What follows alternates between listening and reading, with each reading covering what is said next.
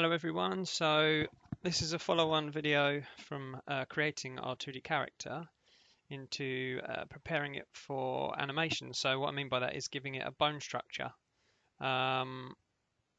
Essentially we're going to rig our character, what we call rigging anyway, using a skeleton, so we're going to give it some form. To do this, we're going to use OpenToonz. OpenToonz. The reason being is that it's available for Mac and PC. We will look at some other software as well, but this is going to be the one we're going to use just for sort of rigging and probably making animations that we can then export and collate together in another program, which is essentially what we would have done all in Flash had we been using paid software.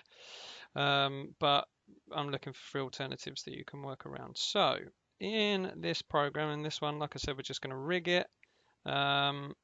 You probably will want to watch this video a couple of times through because it's going to be it's probably fairly heavy going. It's going to be one of these ones that you're going to have to keep pausing the video to make sure you sort of follow along, but it is going to be super useful by the end of it. So I've just had to play around myself. I'm starting to get used to the program a little bit. I've never used it before today, so I'm learning it for you guys. So what I'm going to do is make a new scene.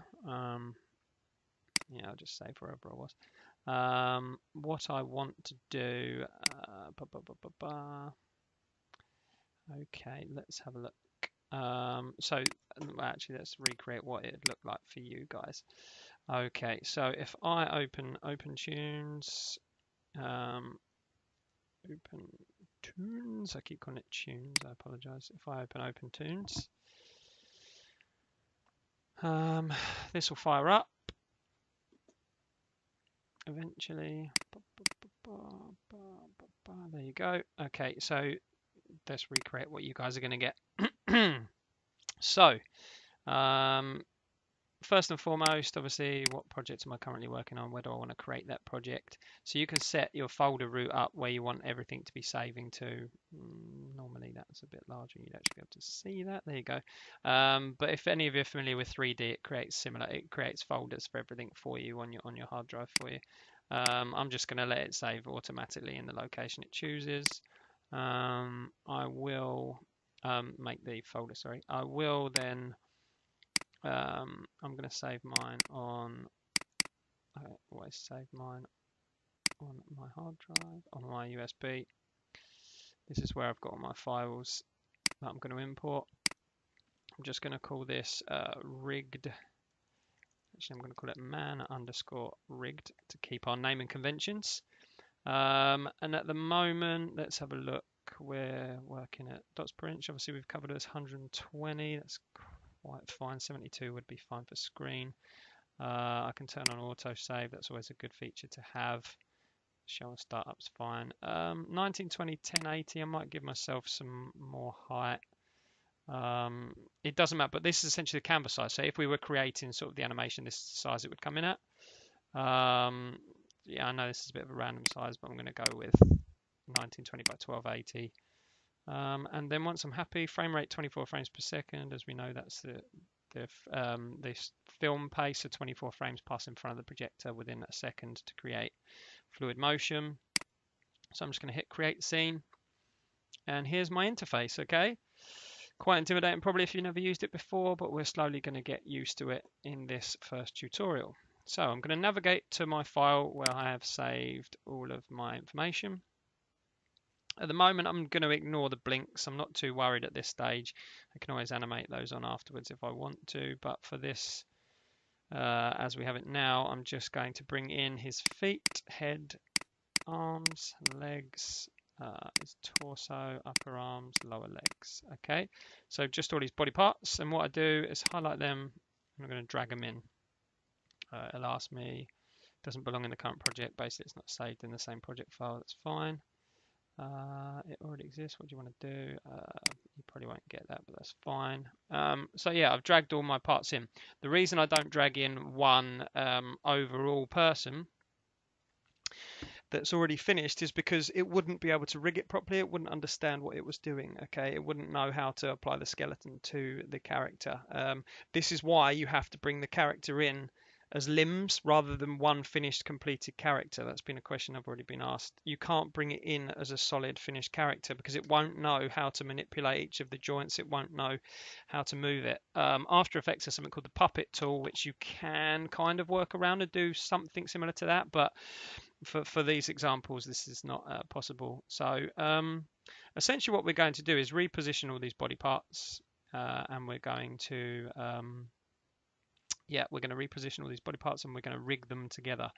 We're going to create something called an IK chain, which means like when you move the hand, the whole arms move. This is something I like to normally demonstrate in person, but if you imagine when you move your hand out to the right, your lower arm and your upper arm will go with the hand. The hand just doesn't go on its own and none of the rest of your body goes with it. So you're creating like an IK chain. We're going to create something like that so that when we move the foot, the whole of the leg will move with it and so on. Okay, and we also call this parent and child. So if you imagine the hand is the child and the lower arm is the parent, so they hold hands when they walk out on the road, so that wherever the parent goes, the child goes, or wherever the child goes, the parent goes. They're attached, so they're holding hands essentially. So we call it parent and child. And you'll see what that means in a minute. Now our layers are here, so everything that I've named has come in. You can see layer 1, we're on frame 1. These are all our animated frames at the moment. Everything else is going to be blank because I don't have any animation. I've only got one frame of animation at the moment. I'm not worried because I'm not animating yet. I'm just rigging, which means giving a bone structure. Now you can move these around if you want. You can sort of click and drag them. Oh, that's interesting. My character from before is already still in here. Or not. I just wondered if the parts were still here. So let's have a look. I would restructure all this. I mean, so that the right pieces are on top and the right pieces at the bottom. But we'll do that shortly. Okay, it'll be a case of making sure anything that's got B on it, like that back, is at this end because the nearer to the left, it's at the bottom of the pile essentially. So anything you want to hide behind the torso should go underneath the torso on the left of it, and anything you want above the torso will go on the right. And the reason I'm talking about the torso is because it's going to be the main part. It's the bit we hide things above and behind. So like, for example, the head should be behind the torso because we want the neck to hide behind it. But if we think about, let's see if that's the front arm, obviously is going to sit on top of the torso. You'll see what all this means in a minute, but you can see, and we'll start to move it around in a minute. I'll show you how. We'll use the move tool and so on, but I'm just going to structure mine quickly. So that's a back arm, so that can stay behind. I want the front foot. Okay, that's fine. Obviously that doesn't really matter too much where that goes, the torso, but I'm going to put it the other side of the torso because actually, tell a lie. I want the top of the leg. If we consider the fact that the front leg, let's find it. So there it is, the upper front leg. If I brought that on the right side of the torso, it would mean the top of the leg would be visible on top of the torso, which we obviously don't want. So if I make sure it's above the foot, because you'll see why in a sec when I bring the lower leg in, which I think is this part. Yep. So let's just move that there. So basically the foot should be below the lower leg because we don't want the sock. You'll see what I mean by this in a minute, okay? But what we're first going to do is we're going to come to this animation tab. So don't worry too much if you didn't do any of that. I'm going to double click on the word stage schematic. And any of you that are familiar with node-based programming, node-based texturing or anything like that would be familiar with this setup here, okay? So just holding middle mouse button down to move it across. Now at the moment everything is connected to the table. Now what I want, these names are going to be confusing, but you can see man, torso, that I want everything connected to the torso. Okay, so I want all of these parts are going to be connected to the torso. The torso is going to be the main structure, like where the spine of the skeleton is in real life, so we're going to connect everything there. Before they do that though, I'm going to right click, choose new peg bar, and I'm actually going to connect the torso to something called a peg bar. So essentially this is going to be our controller. So if I want to move the whole character, rather than just a part of the character, I'm going to be able to click on this and then drag the character, and it'll move all of its limbs, the whole body from left to right or whatever. So if I want to move the character around the screen. Now, obviously everything's connected to the table at the moment. I don't really want that. I only want the peg to be connected to the table. Now the way I do that is I click on this blue icon here, and you can see I start to get a line come out. If I drag that to the red of the torso, you can see that table is now connected to peg, and torso theoretically is now connected to peg. That's it. So table should be connected to peg. I apologize, do that in reverse. So I want to drag, I want to take the object I want to connect. So I clicked from torso, I clicked the blue of torso and dragged it to the red of peg. So that's the torso, okay? The next part I'm going to look for is the head. So that would be around here somewhere. So man lower arm, man head. Okay, so let's structure that above. I'm going to connect these nodes together. So I'm going to say this is a child of this parent. So whenever the torso moves, the head will move. The way I do that is drag from the blue to the red, and you can see that line going to tables disappeared, and now it only has one line, and it's connected to the head. So whenever I move the torso, the head will move with the torso. Torso is the key to this whole body, okay? So now let's think about the arms. So I'm going to want some upper arms. Okay, so upper arm front, I'm going to say is the left, his left arm. So if we imagine this as a person, he's going to stick his left arm out here, but I'm going to put it on the right hand side. So drag that to there. So I've got, that should be the upper arm. Then I want to find his front lower arm. So that's not that. Front lower arm. So man, lower arm, front. Perfect. Click from blue to the red, the line to table disappears, and now those are all connected. Excellent. So I've got torso. It's a bit like the skeleton song, the upper bone's connected to the torso. You get it. But the, I will promise I won't sing again. The upper arm, lower arm. Excellent. So let's look for his other arm, his back arm. Okay, so that was lower back arm. Excellent. So I'll just place that there for now. It's still connected to the table, I know, but I'll remember that in a minute. Man, upper arm front. That's interesting. So that means I ballsed up here, doesn't it? Upper leg. Brilliant. You lot probably spotted that and I didn't. So I definitely don't want that to be connected anymore. I will move this in a minute. So, genius that I am. Man, upper arm F. So let's connect that in.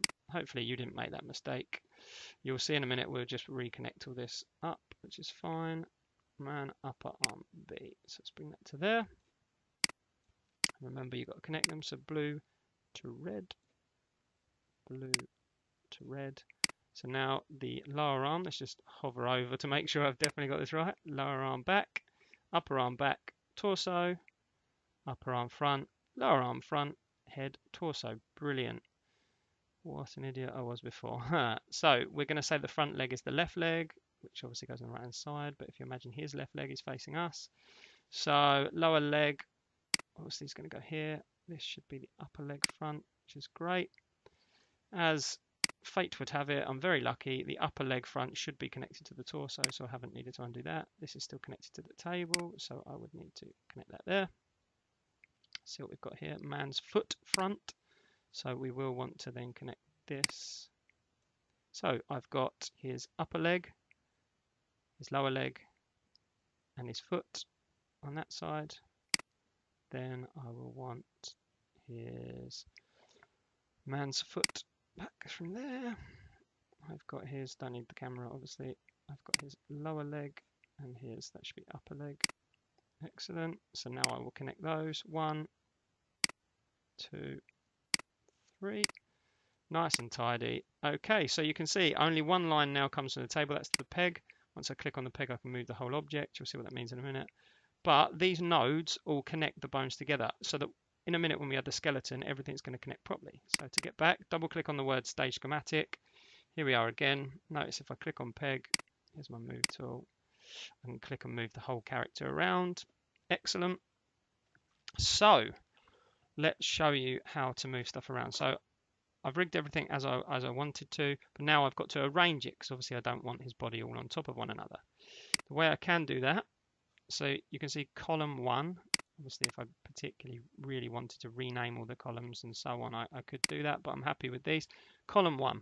Okay, so I have got the man's lower leg back. So column 1, if I make sure that this is selected, the animate tool, I'm able to move column 1.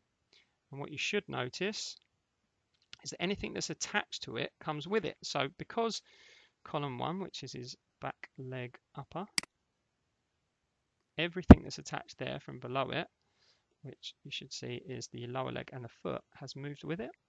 But when I click on those individually, so the lower down the chain it is, I'm actually then able to move those separately, you see. But if I click on them individually, you see they move together. Clever. So with that in mind, obviously I want to work my way down the chain, because if I move the foot like I have done there, and then I move the lower leg, as soon as I move the lower leg, the foot's going to go with it, if that makes sense. So you can either select each of the columns this way, each of the parts, as they correspond on here.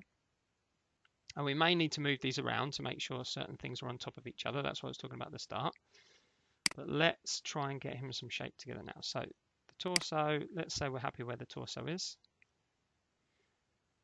It's also important as we do this, we're going to position it all. But whilst we position it, we're going to move the pivot points. Okay.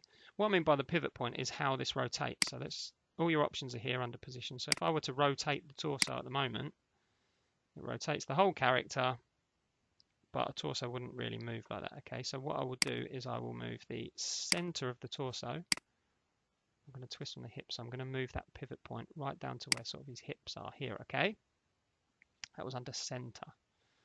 Okay, now let's click on some other things. So let's have a look at, right, changes back to position. Let's move some pieces around. So this is his back lower leg. Let's make sure that's selected. Got position. So his back lower leg, like we spoke about. So his lower leg's going to come down here. His upper leg, his back upper leg. I'm just going to drag that so it's a bit neater. His back lower leg. Watch what happens now. Actually, this is exactly what I was talking about. Once I drag this down, because these are connected by bones, it's going to move everything for me. So I've got to consider that. So that's fine. But now if I click on this one, drag that up. Perfect. I want to move the whole character up. So I'm just going to come into here, into my path, so I can move the whole character. There you go. Then I've got enough space on the canvas. So let's click on his lower leg again. Let's just click off, have a quick look. How's that looking? Not too bad, but obviously the problem that we've got at the moment is his back shoe, which is this one, his back foot, is actually on top of the leg. So what we need to do, remember, is drag it all the way to the left. There you go, it's moved it underneath. Okay, so that's better. This is his back leg at the moment. Now, like we spoke about, each part we need to move the rotation point, the center. So let's think about this. I've got the foot at the moment. Let's think about how that would bend. How would the foot bend? So it bends from the ankle bone. So I'm going to move the pivot point to the ankle bone. Okay, so we need to know a little bit about human body for this. The next part, okay, so the lower leg, if you move your lower leg, hopefully you're moving it now, you'll remember that it's moved by the knee. So we would need to move that to around the kneecap. So I'm going to move that pivot point to there. Okay, now just let me quickly demonstrate what that does. So rotation, what you should see, hopefully is about to happen, is now I rotate, it's going to rotate from here rather than rotating from the middle. And it's also going to move the foot with it, because I set up this IK chain here, I set up this schematic so that when this moves, the child of this parent is the foot which moves with it. So watch, there you go. So we can move our foot, excellent. So it's the start of our walk cycle. Okay, let's move this back to center. Let's move, so he moves from the hip because the hips power the top of the leg. Okay, so now let's just test that as well. So this should move the whole leg. Obviously it's going to move in a straight line unless I've bent the bottom bit. But yeah, so there you go. Some dexterity to his leg. Happy days. Move that back to center. Let's think about the top of his arm here, okay? So remember we're going to work on if I move the top, oops, I shouldn't have changed that center, I should change that to position. So if I move his upper arm, his lower arm's going to move too, as we know. So let's select his lower arm, move it below it, select and move that. Quite happy with that. Okay, so I'm holding control and zooming in with my mouse button. It's not too bad. Something like that. It's not perfect by any stretch actually, that upper one. So his upper arm probably could do a scaling up a little bit actually by the look of it, or I could do with moving his lower arm up. So I could either scale the upper arm, but then I'd have to worry about the bottom one. So let's try and get that to where it looks a little bit more seamless. Okay, so that's not too bad. I'm quite happy with that. So I'm going to come here, click on the upper arm. Actually, before I do that, let's change the, sorry, 2 seconds. Need to jump onto Discord. 2 seconds. Okay, sorry, I'm back. Let's jump on Discord then. Right, so let's move the center. So your elbow controls how the lower arm bends. Then let's click on the upper arm, and obviously your shoulder controls how the upper arm bends. So let's just have a look how that works. Let's rotate that. Very nice. That's going to work great for us. Let's click on the bottom part. Yeah, I mean, I haven't drawn that wonderfully well at all. In fact, I could probably erase some of that if I wanted to, but we'll worry about that later. But if you did want to do that, you can use your erase tool like that. And erase part of the object you've drawn. Let's not quite erase that much, but you see, so it's not quite as sharp then. I can change the size, hardness, opacity, and all that jazz. But let's just have a look at the rotation. I might erase some of the back there. Okay, I'm going to pretend this was part of the tutorial that I intended. Just tidies it up a little bit then. Right, so let's rotate that back. Let's click on the upper arm. Let's rotate that back to where it's supposed to be. Okay, so what I'm going to do is actually rotate this up a little bit so you can see the back arm when I put it behind the character. That'll be important in a minute. So let's change that to position. Change it over. Oh, sorry, I'm bringing on Discord again. 2 seconds. Apologies, everyone. I am back from my Discord call somewhat later. Not that you would have noticed a difference in time, but I have now forgotten where I was. Blah, blah, blah, blah. So yes, we're still organizing this body, weren't we? So let's have a look now at his upper arm back. So if I were to move his upper arm out to here, I want to move the center again. So it works the same as the front of the body. I'm moving the center up to his shoulder. Then let's focus on his lower arm, which is here. Let's move his rotation up to here. Let's move the position down to here. Good, good. That seems to have exported better randomly than the other one. So let's grab the top of the arm again. That's weird because that should be above there. Excellent. And you can rotate that back.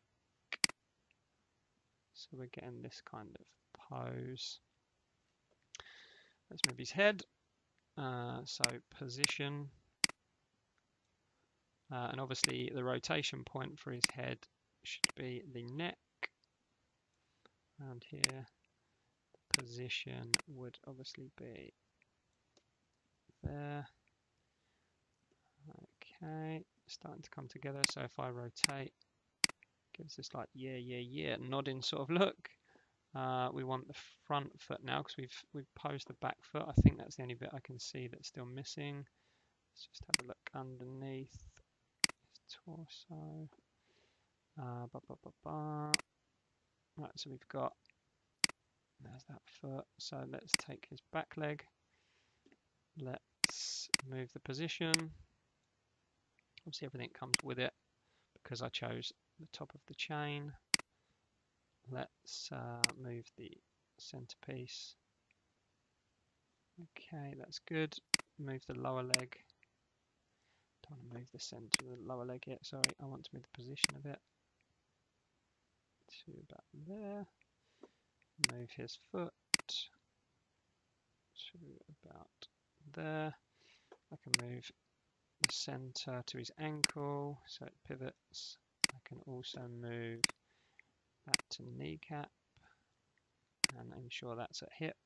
So now if I drag that into position like so.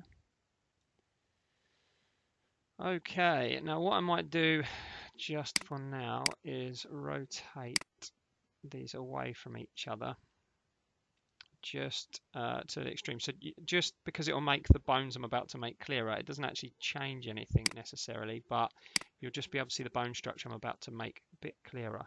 So obviously he's in like a bit of a walking pose now anyway, but if I really exaggerate his pose, I've now got a character whose bones are all set up correctly, and I'm just going to come down.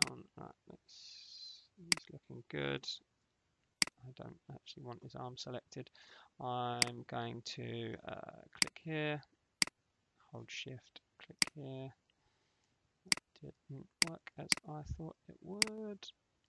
So let's click here, shift click here. There you go, everything's selected. Whoops, clicked off my layout, click back on. Hopefully this is going to work as I want it to. So let's choose expand toolbar. There's my skeleton tool. And if I've set everything up correctly, I should have, right, so I've got build skeleton. I can change to animate, so I've got points. So if I were then to click on a point, for example, should in theory let me rotate. Let's have a look. This IK chain, no rest down with an IK chain. So if I come into the move tool, rotate. Sorry, let's go back to skeleton. Okay, so I've got my IK chain there. Let's just show the active skeleton, see what those do. Okay, so if I then, why is that not letting me move? There you go. Whoops. Don't want to move him like that. I want to move that one. There you go. So you can see the IK chain. So I'm moving the lower arm, which also moves the upper arm. So I can pop it out of joint. Not that I want to do that, but I can move that to a position sort of here. I can also click on that joint there. Click over the point. Whoops. So what I'm actually doing by clicking that, I've just noticed, is telling for some reason it's telling the character that that's the center point everything rotates around. So I want it to actually be the center of the torso. So now that's better. So I'm not getting that weird rotation. So if I wanted to move his arm down a bit, it's a bit fiddly, but let's click. Whoops, I've clicked there. Let's do that. But you can see we've got to stop clicking on it. Let's force a habit. So, done it again. So hover over the bone, rotate. Glad I'm having fun here. Essentially, I've made bones that way, or you can click and hover over each point. So I've changed it back to animate just because the IK was going a bit crazy. And you can see that I can then animate based on his body. So I can move those, which I don't really want to, but I can move his foot. This is all based on the points that we laid down earlier. Move his head, move his back arm. Oops. Let's just make sure I've got the right point selected. So move his lower arm back. Let's try for his upper arm. Let's try, for example, his back arm. So this is better. I'm in animate. This seems to work a little bit better. Bear in mind, this is the first time I've ever done this, so I'm learning along with you. Um, so it's quite nice. So we can essentially pose the character whoever we want, which is exactly what we're going to do when we come to make our walk cycles. We're going to make something called a frame by frame animation, which essentially means we're going to set the character in a pose. And essentially the principle works that we'll take a picture really. So the computer takes a picture for us, and you will, and then you'll move it on one frame, move it a little bit. So we're thinking like a Wallace and Gromit sort of thing. Move it a fraction, and then take a picture. Move it a fraction, take a picture, and you get the point. Okay, so whoops, I will. I'll keep just sort of moving it along, so you can really. That's because I've told it that is the center point. But yeah, let's move his head forward a little bit, tip him forward. He looks like a man on a mission walking along now. Okay, so I could theoretically move that still as well, which is quite nice. Move his head down like that. Okay, so that essentially is a rigged character ready to animate. So now what we would do, and we're going to go on and do in the next tutorial, is animate each and every single frame. So we've posed him in this frame, and the next frame we'll pose him on. We're going to be looking at Richard Williams's book that I've made available to you all. The PDF, I'll show you where you can buy it, but where you can also download the PDF that I've shared. But essentially, we're going to look at some imagery from that, where we're going to look at walk cycles, and how the professionals do them at sort of Disney and things like that, but how we're going to create a realistic walk cycle like the one I showed you at the start of the last tutorial. Okay, so like I say, this is quite a full-on tutorial, lots to sort of remember, especially when we talk about when we have to come into like node-based rigging and so on. But if you followed along, which hopefully you have, you've got a fully articulated, ready to animate character that hopefully looks like your character from your reference, and yeah, basically it's ready to move around. So I would recommend, I mean, IK chains are good. I use those in 3D, but I would recommend Animate. Oh, there you go. The autosave's kicked in. I would recommend Animate as a tool from what I've just learned, basically. That was the one I preferred out of the two. And yeah, basically, hope you've enjoyed it. Any questions, any feedback, post them to me via Discord or email or whatever. Thanks very much. Bye.